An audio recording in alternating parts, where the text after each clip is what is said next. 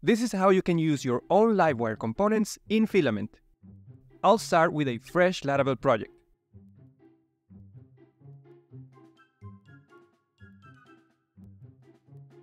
Now let's install Filament.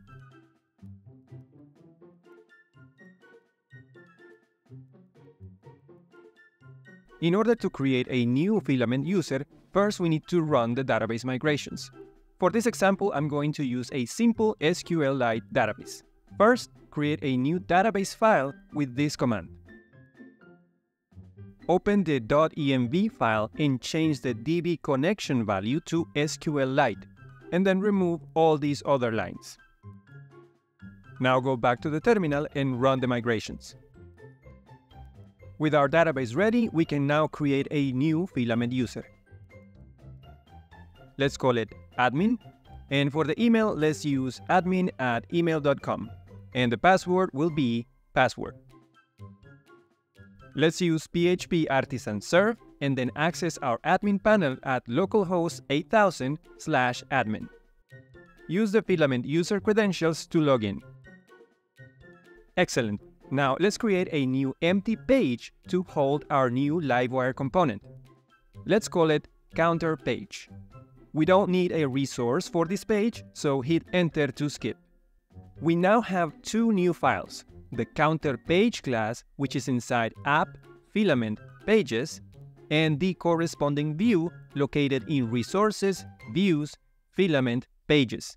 Okay, it's time to create our custom Livewire component.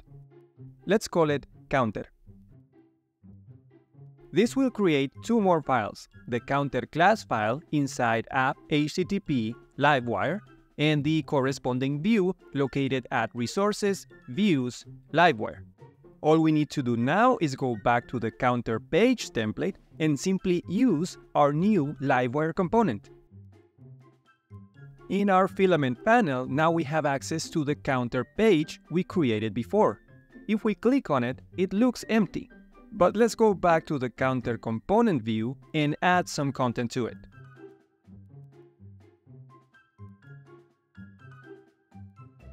If we refresh again, we can see the new line that reads, "Hello Livewire." To give this component some extra functionality, I'll just take the counter example from the Livewire documentation.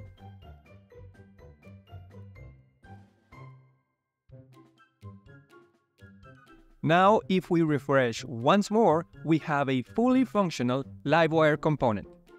If you're interested in learning more about Filament, check out this video where I create a complete admin panel in under 5 minutes. As always, don't forget to click the like button, subscribe to the channel, and I'll see you in the next one.